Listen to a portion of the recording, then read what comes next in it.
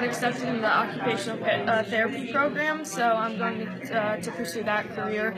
And I kind of picked that for the school for occupational therapy first, and track just kind of fell in place for me, so it's very helpful. I just kind of wanted to get everything out of the way now, so I was stress-free going into school, so I can just kind of focus on myself and focus on my athletics. So I'm just like so stress-free right now, and I'm happy about it. Here it's a smaller school, so we're not recognized as much. So with me and Jess, we were always pushing each other to do the best.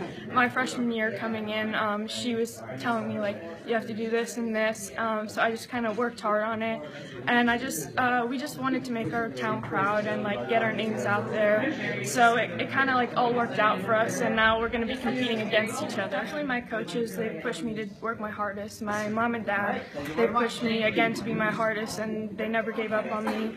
But I have to say my sister was my biggest supporter. She's always been so she's always happy for me. She's always pushing me to do my best.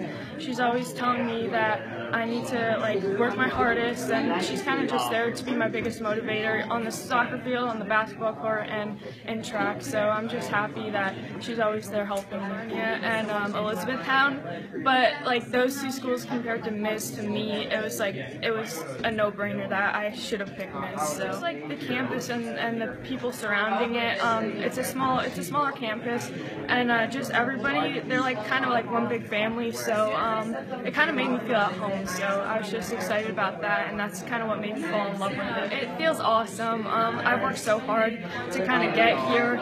I'm just really excited to get to the campus and be able to show my coaches what I can. 2.5 hours isn't really far away, but it's not close to home either, so I think it'll give me a good experience on my own. But also if I do need my mom and my dad, I can come home. A couple different programs tournament ball wise, and honestly they've all given me something that I can take forward to the next chapter of my life.